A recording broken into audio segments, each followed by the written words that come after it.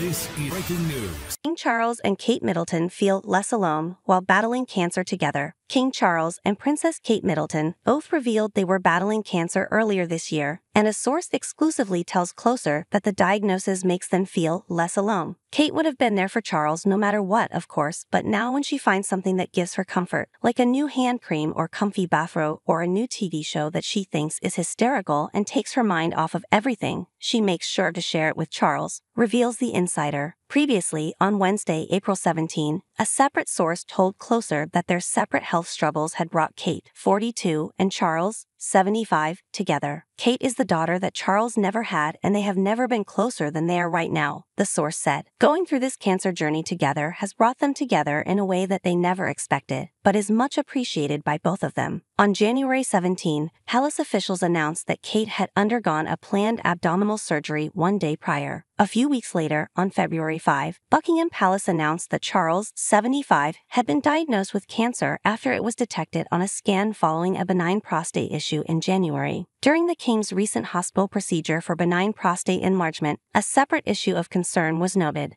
Subsequent diagnostic tests have identified a form of cancer, the statement read. His Majesty has today commenced a schedule of regular treatments, during which time he has been advised by doctors to postpone public-facing duties. Throughout this period, His Majesty will continue to undertake state business and official paperwork as usual. While royal representatives didn't specify what type of cancer the king had, In Touch reported on March 22 that Charles was battling pancreatic cancer and was only expected to live 2 more years. The same day the outlet reported the news regarding Charles, Kate revealed that she too had received her own cancer diagnosis. Tests after the operation found cancer had been present. My medical team therefore advised that I should undergo a course of preventative chemotherapy, and I am now in the early stages of that treatment, she said in a video via X. This of course came as a huge shock, and William and I have been doing everything we can to process and manage this privately for the sake of our young family. As you can imagine, this has taken time.